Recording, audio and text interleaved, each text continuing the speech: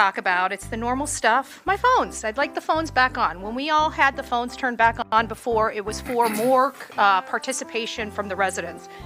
I can say that it looks like we need more participation from the residents for the county. So I think that at this point, going into 2024 elections, that it would be appropriate to turn the phones back on. Find some kind of system limiting the phones, but making them accessible to people like me that are going to be working and going to be on a campaign trail at some point, you know, around the country. So my wife's going crazy.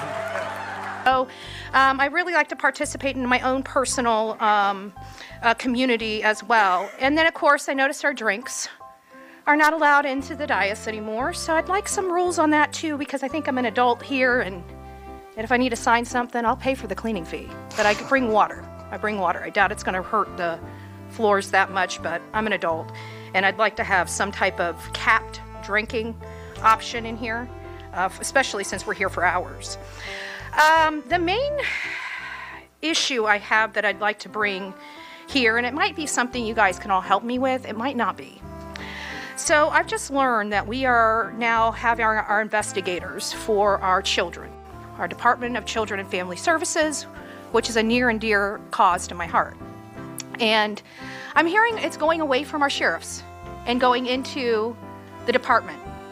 I don't know what I'm going to do with that here in the state of Florida, but like, no. I don't know what bureaucrat, what politician up in Florida thought this was a good idea.